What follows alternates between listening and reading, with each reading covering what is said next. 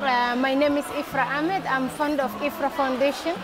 I'm campaign against practice female genital mutilation, and I started the campaign for my own personal experience when I came to Ireland as a refugee.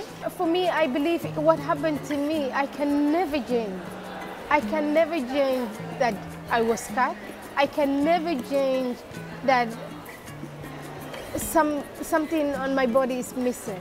When I look at myself, I can never change. But there is one thing I can change. I can make a difference.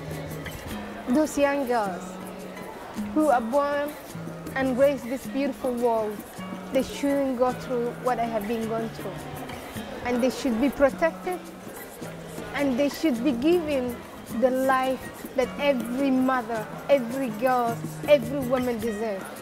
And that is what made me to go and stand, because I don't want any other girls to go through what has happened to me, what has happened to many other women who today cannot have babies, who have died already for bleeding, who have been faced the consequence of the female genital mutilation today.